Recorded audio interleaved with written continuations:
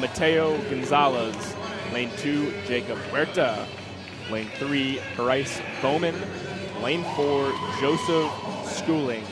Lane 5, Trip Cooper. Lane 6, Brett Ringgold. Lane 8, Matt Willenbrink. Pardon me, that's Brock Benetti in lane number 6, and Brett Ringgold in lane number 7. So this is just a stacked field all around Macklin. I mean, obviously we have the 2016 Olympic champion Joseph Schooling in lane 4. But Trip Cooper and, sorry, I think it's Trip, right? Trip Cooper. He goes by Trip in lane 5, is obviously a Texas standout from the past, really explosive athlete. And then you have Brett Ringgold, who was on some of the national championship relays, and then the recent Texas commit in lane 8, Matthew Willenbrink.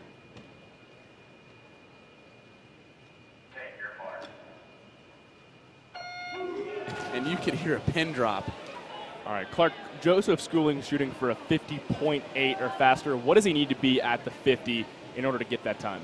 So in the 100 freestyle, went on 23.4. I'd say typically he's pretty close to that first 50 of his 100 free with his 100 fly. He's looking pretty strong right here. He was 50.7 in practice. Rumor has it out in 23.4. So if he's anywhere near that, Joseph Schooling 23.76 on the way out.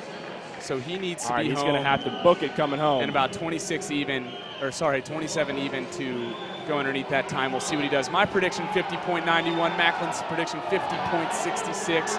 And Trip Cooper's hanging on pretty tight here. Look at this. But look at Joe go. Let's see what he gets home. His head down.